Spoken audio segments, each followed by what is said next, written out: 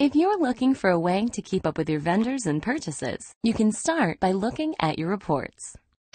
Want to see all your vendor activity? Take a look at the Vendor Ledger Report. It shows bills you've received from your vendor, payments you've made, or credits you've received.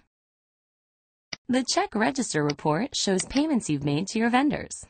It also shows your employees' payroll checks. Want to stay on top of the bills you owe? Go to the Cash Requirements Report.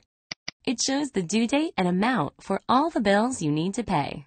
If you have 1099 vendors, the 1099 Vendor Report shows all payments you've made to any vendor for the year.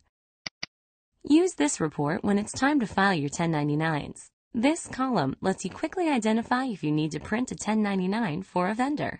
Like all Sage 50 reports, you can change the look and layout of these reports.